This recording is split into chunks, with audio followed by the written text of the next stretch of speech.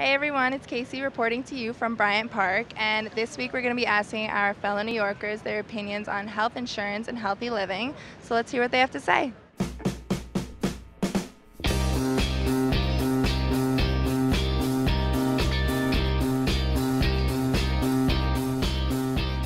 So nowadays a lot of people are taking a lot of different steps towards living a healthier lifestyle. So in your opinion, what would you consider a healthy lifestyle? Well, healthy lifestyle is just not a style. I think somehow it's a philosophy. It's something that you follow, something that you are really committed with. I believe healthy lifestyles not only deal with physical fitness and nutrition, but also mental health. Do you think that having some type of health insurance policy is important these days? Absolutely. You want to make sure that you are protected in case anything ever happens. One, because we should take care of ourselves and each other, and in the end, we're human beings and we have to look out for each other.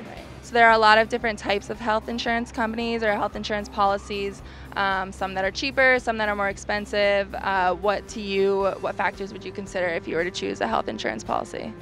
As a student, probably one that's cheaper and covers minimal, the basic requirements. Personally, more coverage is better. I'd rather pay more money and have as many different things covered as possible. I mean, my personal one that I have right now has dental, vision, as well as, a lot of different steps of the medical.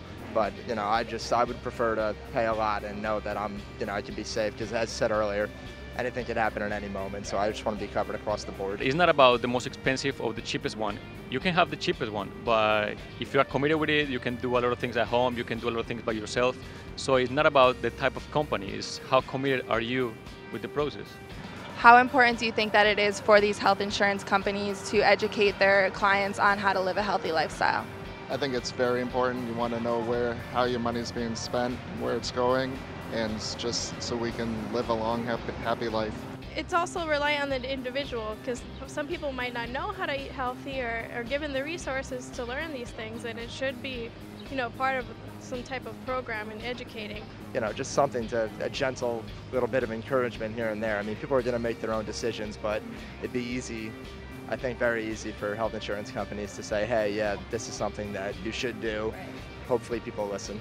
Sounds like our New Yorkers had a lot to say about living a healthy life and health insurance. So now we want to hear what you guys have to say and what your opinions are about health insurance and living a healthy life. So leave your comments below and we'll see you next week.